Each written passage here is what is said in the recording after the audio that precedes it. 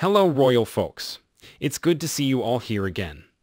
This is your regular dose of royal news and analysis. But before we start, please subscribe to my channel and click the bell icon.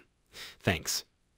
Meghan Markle and Prince Harry married at Windsor Castle in 2018, 2 years before their controversial move to step down as senior royals and moved to the US. The Duke and Duchess of Sussex quit the royal family in March 2020, a move dubbed Megxit. Now a friend of King Charles III and Queen Camilla has claimed the Duchess found royal life may not have been as grand as she thought it would be.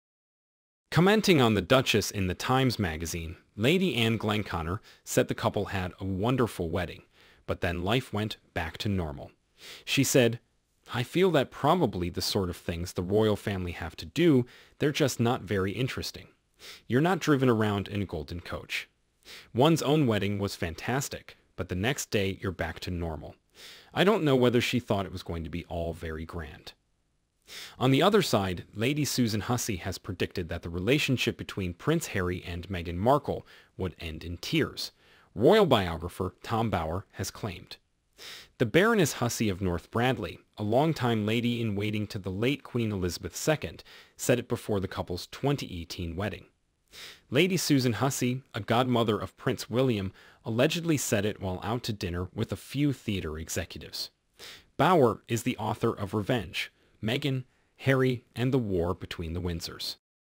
Hussey suddenly took the future of the Duke and Duchess of Sussex seriously while discussing how Meghan might become associated with the National Theatre after the wedding, the Daily Express reported.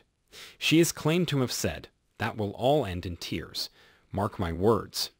But as Meghan was regarded by Harry's friends as lacking a sense of humor, they exchanged texts and questioned what Meghan may be experiencing. "Harry must be nuts to have selected her," one of them reasoned, as per the book. Some royal family sources earlier claimed that, days before Prince Harry and Meghan Markle's wedding, Harry's friends also thought marrying Meghan would be a bad idea. So what do you think, guys? Please share your thoughts in the comments. Until then, thanks for watching. We'll see you again with some more interesting news about royal family. Thank you.